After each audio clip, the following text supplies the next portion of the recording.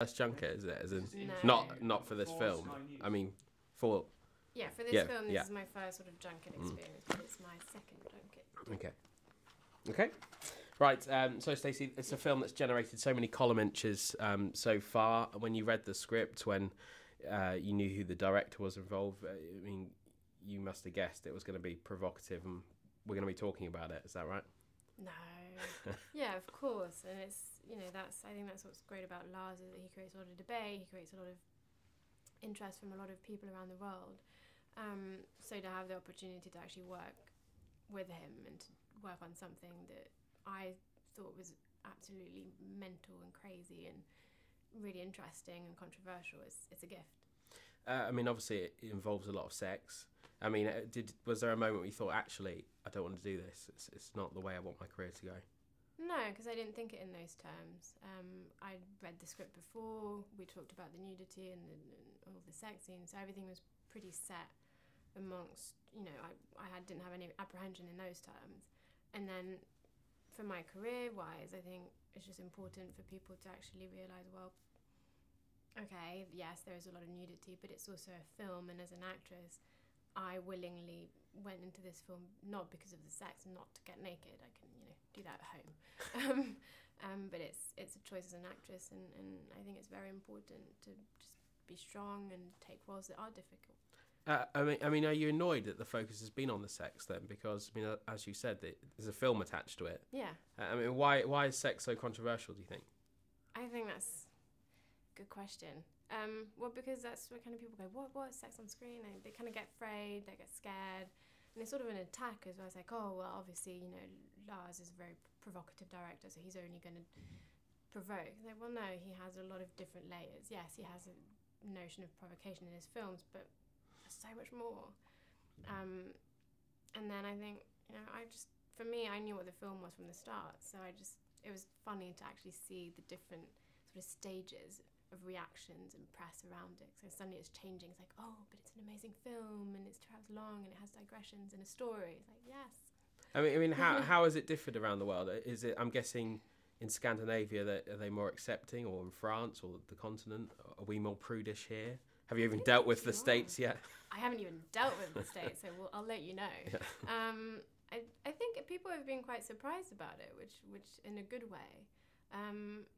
But I don't really follow press, so I don't really know. Very wise move, that. Yeah. Okay. Stick with that. I'll do that. I mean, obviously we've talked about the sex, but I mean, it's not just all you on screen. You have this wonderful thing called a porn double, which I think is a first.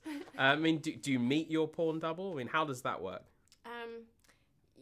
They cast a porn double that's sort of relatively the same size as you, so that it sort of matches. And then I just met her really on set when we were kind of switched, and then that was it. I mean, what else are you going to do? Have coffee? I don't know. I haven't got one myself either, so this is a whole new thing. I think it's a business people should look into. Yeah. I mean, it's a very explicit film, but it's not sexy. I doubt very many people will go there and get aroused by it. It's not. No one will. It's not pornography. I mean, I'm sure there will be some people, but there's always someone. I mean, is that one of the key things to say, that it deals with sex in a kind of explicit but not sexy way? Yeah, it's definitely not a sexy film. It's very explicit, but it's also just very honest. Sometimes sex is just quite ugly and quite honest, and there's no music behind it, and it's just what it is. And it's not a lot of films do that anymore. You had Blues of Warmest Colour who did it. And to actually see what sex is on screen is very rare. So I think that's important also. Like, no, it's not the romantic one. That it's not the Hollywood sex. It's not the Hollywood sex, yeah. It deals with sex addiction. I mean, lots of films deal with sort of drug addiction and alcohol addiction. Mm-hmm. I'm guessing more people have sex in the world than take drugs. I mean, why are we? Hope so. Well, I hope so too. Why are we not dealing with sex addiction in this adult way? If it is, it's always done in a kind of jokey way, isn't it? Yeah. The guy who sleeps around. Yeah, well then that's accepted. But if it's a woman, immediately she's a slut. I think because it's something, a drug. You take something that's, you take a drug. You'll take a little pill, you'll take alcohol, whatever. It's something from the outside that you take. I think sex addiction, because it's so ingrained in who we are, there's something that's quite scary, because it's almost, we don't have a physical attachment to the addiction. We can't say, oh, this is what I'm, addicted to. I mean, you have the body and all that, but it comes from your mind, and people are very scared of that. And people are scared of sexuality, point blank.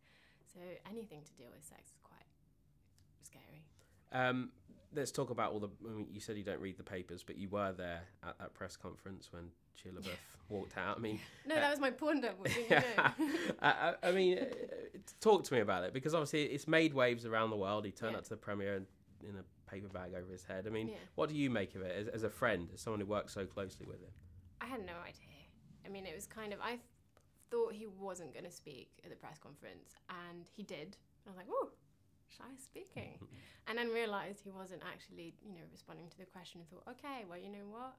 He's just doing what he has to do, and he's in his own world, and I don't think I can explain, because I don't know. Let's try and explain Lars then, because he's one of life's mavericks. He's a provocateur. A lot of the stuff he says, I think, is to generate headlines, to talk about him. And what's he like on set? Or maybe disagree with me completely. I mean, I can see why you say that, but I think he's quite the opposite. I mean, yes, he has a sense of provocation in him, but he's also very intellectual and he knows about everything. And on set, he lets you, he kind of almost separates himself from the set. He's very quiet. And he'll arrive, he'll say hello, and then just sort of retreat.